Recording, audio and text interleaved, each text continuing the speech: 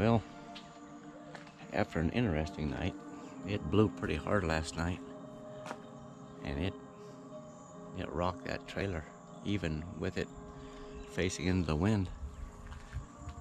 The wind came up from this direction, of course hit the back of the trailer, and didn't have as much surface area, but it still moved around pretty good last night. But 3:30 in the morning, man, all hell broke loose. We had a thunderstorm roll through and just dumped on us.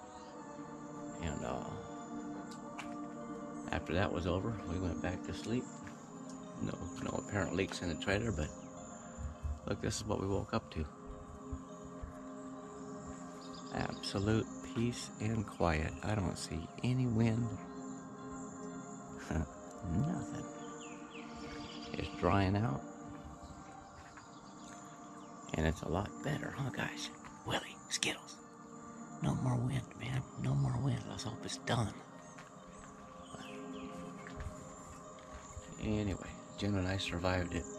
We're okay. Trailer appears to be okay. We'll check it out and see if anything.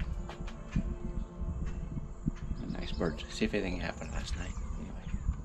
Alright, guys. See you later.